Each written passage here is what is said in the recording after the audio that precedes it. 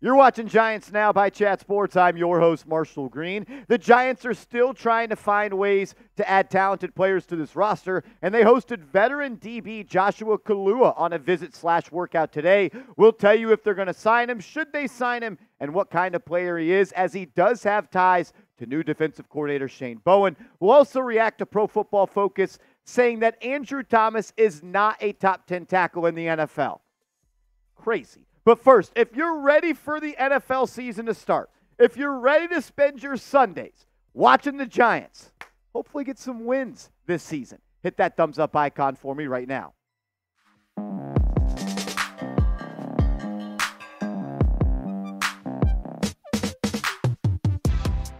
The New York Giants hosted Joshua Kalu on a free agency visit. They have a need at the DB position. He's played corner and he's played safety in his NFL career, but really his claim to fame is his ability to produce on special teams. Remember 4 years ago when the Tennessee Titans had that blocked field goal against the Kansas City Chiefs to win that game? That was Joshua Kalu, and he's made a lot of big plays on special teams. He was an undrafted free agent back in 2018.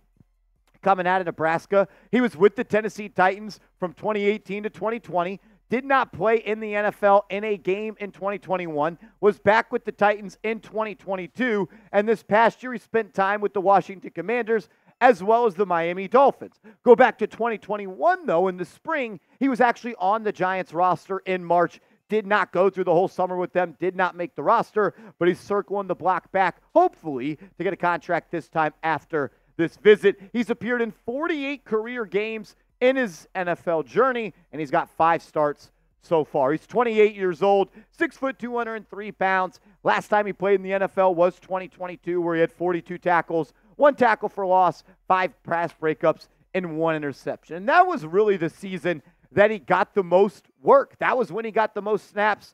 And you like to say when a player gets that amount of opportunities, they produce, and he did that. That's why he had a career year in 2022, 42 tackles, 5 PBUs. Didn't play all that much in the prior 3 seasons, only 16 tackles in 2020, 6 in 2019, and 4 in 2018. You look at his PFF grades for 2019, 2020, and 2022.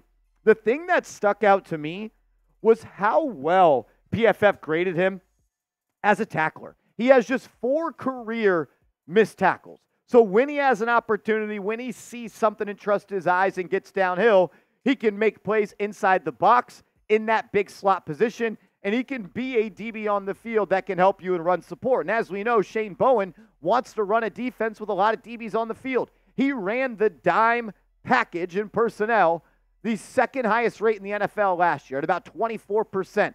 And the fact that he has spent his entire career on a team that was coached by Shane Bowen, whether he was the linebacker coach or the defensive coordinator, got to at least get to know him, has a relationship with him, and he knows how Kalua plays. He can line up anywhere on the defense, really. He has 98 career snaps inside the box, 267 at free safety, probably the position he's played the most. He's also got 218 snaps, though, in the slot. So he can be that big, strong, physical slot corner and give you some run support. Only 33 snaps, though, as that boundary corner. But like we talked about at the top of the video, special teams is where he's going to earn his paycheck at this point in the NFL. And he's got a lot of work there so far through his career. 694 total special team snaps. Grades by year for Pro Football Focus include 72, 62, 81, and 63. He's got 144 kick return snaps, 224 kick coverage snaps, 95 punt return snaps, 72 punt coverage, and 159 snaps on field goal blocks. He does have 1 field goal block, a game-winning field goal block against the Kansas City Chiefs 4 seasons ago, but he's got a lot of juice to give a team, in my opinion, on special teams, and maybe he could help out this safety room, at least for some competition purposes through the offseason and in training camp, and maybe if he shows that he continues to be a good fit in Shane Bowen's defense, he can be a part of the 53-man roster. You got Jason Pinnock, Dane Belton, probably going to be your starting 2 safeties early on in the season. You know, Tyler Nubin, the 2nd-round pick out of Minnesota, is going to be pushing to get on the field pretty soon. You already signed a veteran in the early part of free agency in Jalen Mills, and you got Javarius Owens, the 7th-round pick from U of H in the 2023 class. I wanted to show just the corner depth chart as well because he does have 218 career snaps in the slot. Maybe the Giants feel like he could play there on rundowns or something like that. But I think if he's got any chance to make this roster, it will be as a safety, and it will be because what he can provide as a special team specialist. If Kalua is signed, which is honestly something I would do at this point, I think you need another safety to go through camp. You really only have 4 on the roster that have proven, or that's not fair to say. You have 5 on the roster at the safety position. So you could add another. You can go 3 teams on defense and 2 deep at each spot, and we know that Bowen likes to operate with multiple safeties on the field. I would sign him, but if he does get signed, he's still competing for a roster spot. He's going to have to go through training camp as well as the preseason, produce in preseason, and try to make this team. Long shot, I would say, if he does get signed to make the roster, but he hasn't even been signed yet. But I want to talk about it because that's what we do here on the channel. When news or rumors come out about the Giants, we get you guys a video. And when they host players on workouts at this point in the offseason, that means a signing could come. And I want to familiarize all of the real ones with that player before anybody else does. That's why you subscribe. Free, informative, entertaining videos every single day. Coming up next, I got a bone to pick with the boys and girls over at Pro Football Focus. They put out a list of the top 10 tackles in the NFL, and somehow Andrew Thomas was not included. Somebody make it make sense, because it's going to get ugly in the second part of this video. Make sure you are going to have your Brian Burns jersey ready to go for week 1 of the 2024 season. Go to chatsports.com/Burns. Pick up your new Brian Burns jersey, $150 million pass rusher. I'm predicting double-digit sacks this season. He's rocking number 0, maybe the last time. Hopefully, you know someone wears number 0 on the Giants. Chatsports.com/Burns. That is chatsports.com/Burns. All righty, PFF, they released an article where they put an order and ranked the top tackles in the NFL. And Andrew Thomas was ranked as the 11th best tackle, which is an awesome honor. It is, and he deserves it. The thing is, he deserves a little bit more recognition, and he deserves to be included inside the top 10 where PFF did not put him. Here was the top 10 that they created. Trent Williams, number 1, no problem with that. Always going to respect the OG, one of the best offensive tackles to ever lace him up.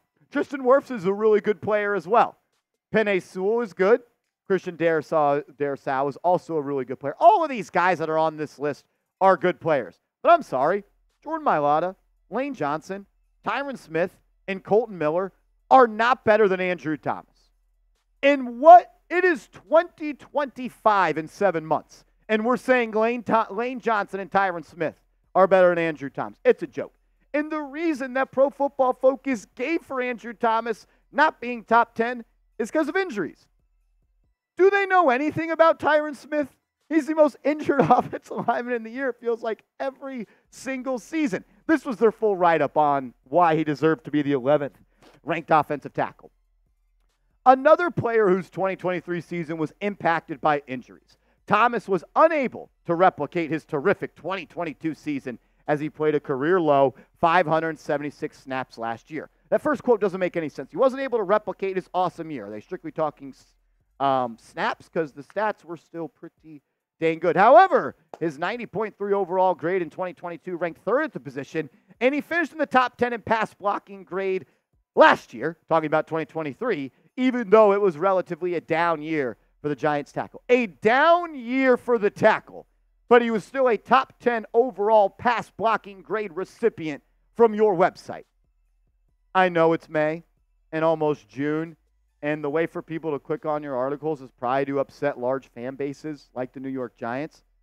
But come on, at least come up with better reasoning, guys. You already admitted he's top 10. He's actually number 9 in pass blocking grade if you filter out 20% of the snaps. So he's top 9 in that. And he was number 3 overall the year before. But because he missed 7 games in one injured season, he's not that guy anymore? It's a ridiculous list. This is a ridiculous list. This is the type of stuff that makes pro people not like the thought pieces that PFF puts out. I love PFF. I love the stats. I love the breakdowns. I appreciate the work they put in. And they're friends of the program. We like them here. We love them here, Chat Sports. They've been on our stuff, and some of our guys have been on their stuff. But I got to do what I got to do. And if you don't think Andrew Thomas is a top 10 tackle in the NFL, pass me what you're smoking, because that dope's got to be doping, man, because it's unbelievable. It's unbelievable. Are you kidding me? The guy has allowed 9 sacks in 10, 26, 39. He's allowed 9 sacks in his last 39 games. I'd say that's a pretty good job. I'd say that's top 10 worthy. But, you know, I'm just a YouTuber. 7 quarterback hits in the last 3 seasons. Definitely not a top 10 tackle. Let's at least just go by the criteria that Pro Football Focus made this list off of. Their own grades. Andrew Thomas was the 9th best pass blocking tackle in 2023, but not top 10 in their eyes. The year before, top 3 in overall grade, but not top 10 going into 2024. We got guys like Tyron Smith and Lane Johnson and Jordan Mailata and Colton Miller in the great year of 2024, ranked above Andrew Thomas. This is an embarrassing list. This is embarrassing. It's embarrassing. Maybe I'm overhyping our guy. I do that from time to time. Educate me. Andrew Thomas is a top blank offensive tackle in the NFL. I want to hear from you in the comment section. He's top 5 and he ain't 5. He is. The only tackle that I can say without a doubt is better than him, as I relook at this list, Trent Williams. I don't see any others. I'll always respect the OGs. Are we for sure saying Tristan Wirfs is better than Andrew Thomas?